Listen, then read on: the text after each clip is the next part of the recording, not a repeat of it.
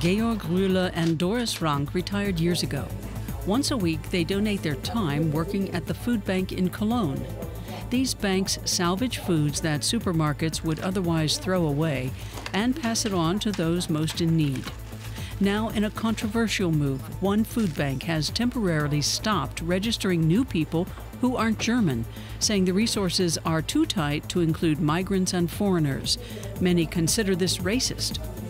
Doris Rank and Georg Rühle want to help anyone who doesn't have enough to eat, but that's becoming more and more difficult.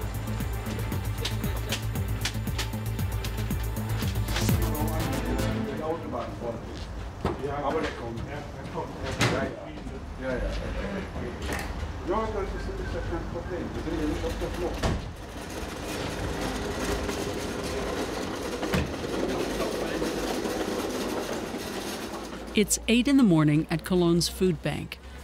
In a few minutes, a fleet of vans will swarm out to the supermarkets and bakeries throughout the city, as they do every morning.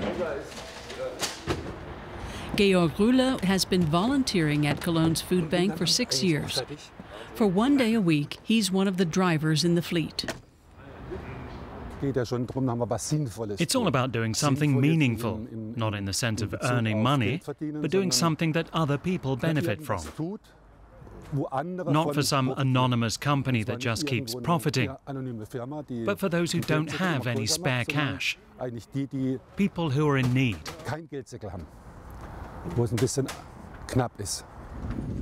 The warehouse is full of canned and dried goods that have been donated.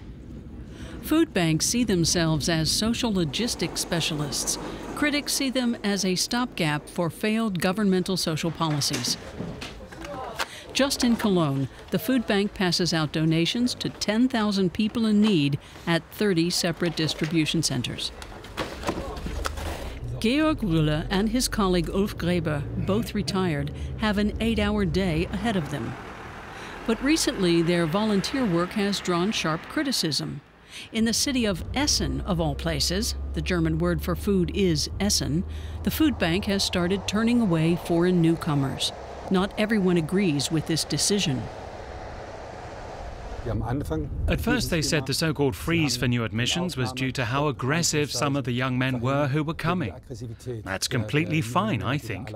Those people need to protect themselves. But now they've turned it around and said it's directed completely against foreigners. I don't agree with that. On each tour, the pensioners visit 9 supermarkets. Hello, we're from the Cologne Food Bank. Do you have any foodstuffs for us today? It's 90 kilometers in total. We'll have to see which order we do it in and if we can manage it all in one trip. Wie man das am besten auf die Reihe kriegt und ob wir es in einer Tour hinkriegen. We have 3 distribution centers, one of which is a school. But they don't cook themselves, so they only accept dry food, bread and dairy products. Then there are 2 ordinary distribution centers for those in need. At the first supermarket, Georg Rühle is braced for disappointment. In the past years, the supermarkets have optimized their purchases, meaning there is less left over for the food banks. At the same time, the number of those in need is rising. The vegetables are in perfect shape, but there are only 2 crates. If this goes on, many will wind up empty-handed today.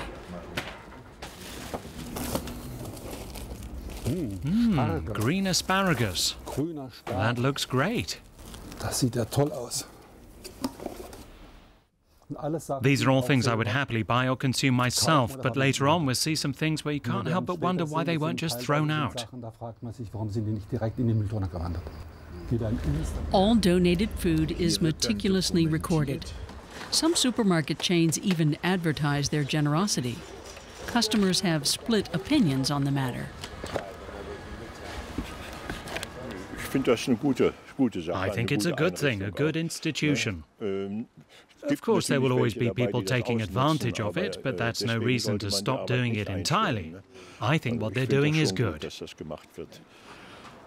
If there are people who can't afford food, then it's up to the government to do something about it. If they're alone or retired, the government should take care of them.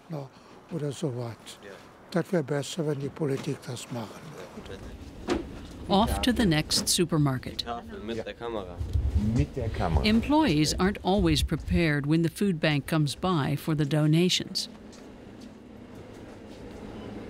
Do you have the keys?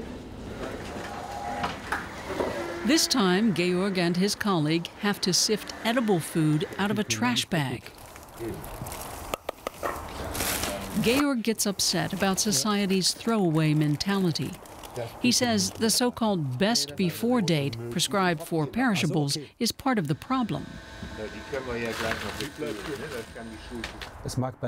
Sure, that may make sense for raw meat and fish, but not for fruit and vegetables, or bottled and canned goods. That makes no sense to me. Meanwhile, Doris Rank is waiting at one of the distribution centers for Georg's delivery to arrive. She's already gathered a few crates of fruit on her way over. I wouldn't want to eat this anymore, and if I'm not willing to eat it, then I don't want to hand it out to others either.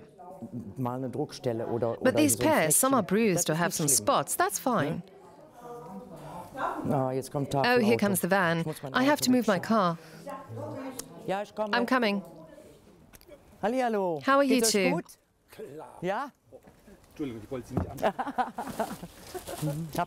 You got a lot today. The first people have already lined up and are waiting to be called in. This is how Doris tries to avoid crowding and arguments. She already stopped admitting new customers months ago, but her freeze didn't target just foreigners. Today you can stay, but ordinarily we've stopped accepting more people. But today we have plenty, so you can stay. But you'll have to wait until 6. Well, you should be able to speak German, otherwise how can we communicate? Volunteers sort the food before it's distributed. Many used to come to the food bank themselves, including Doris Rank.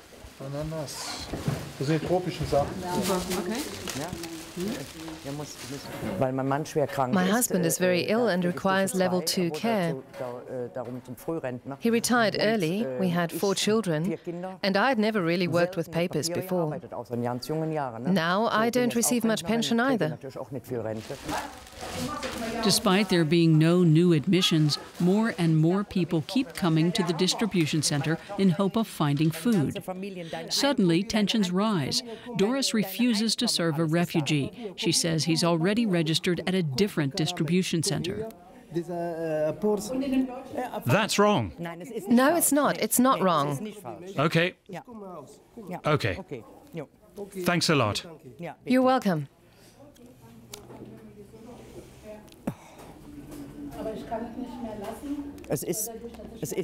He lied. We have them registered in a computer database. That was a lie. You can't do that. These 2 women have been coming to this center for years. They aren't happy to see so many migrants. They wouldn't be able to make ends meet if it weren't for the food bank. It would be hard, so hard. I wouldn't be able to afford anything anymore. Sometimes I can't even afford to go to the hairdressers. It used to be just us Germans here, right? Yes, many older people stopped coming because they were scared. That's the reason they stopped coming. They get pushed aside and elbowed out of the way. When there's something special like Christmas last year, everything was set up here and they all came up with their big bags and elbowed their way in. And us Germans get nothing. The women working at the food bank can't quite confirm that, but they say the tone has become rougher and less people are willing to help out. They even have to take out their own trash now.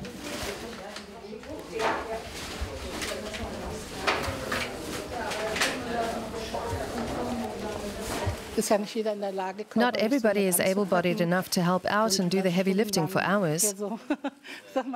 Most of the volunteers here are ladies.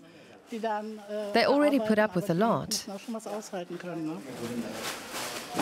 And when it comes to the rooms, we looked for some for years. After the old community center was torn down, it took us 1.5 years to find our new home here. They still want to keep going, though, and make sure that especially the youngest are not left alone.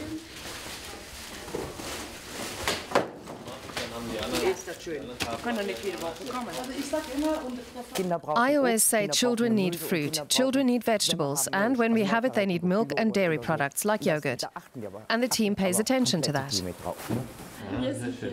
A Kurdish family is also waiting. Only the youngest daughter can speak German. She had not heard that foreigners were being turned away from food banks before she saw it in the news. It's not like that here. Sometimes there's a little less, but in the end it's always enough.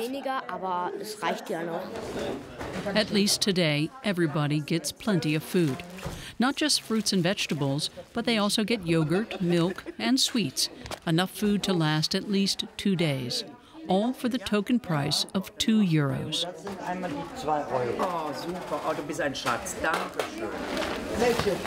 Doris also takes care of those who aren't able to come by.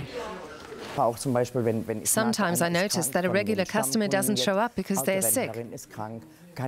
They call and apologize, and then I pack a bag for them and bring it over to them before I go home in the evening. In a country as wealthy as Germany, nobody should have to go hungry. Not as long as Georg Rühle and Doris Rank can help it.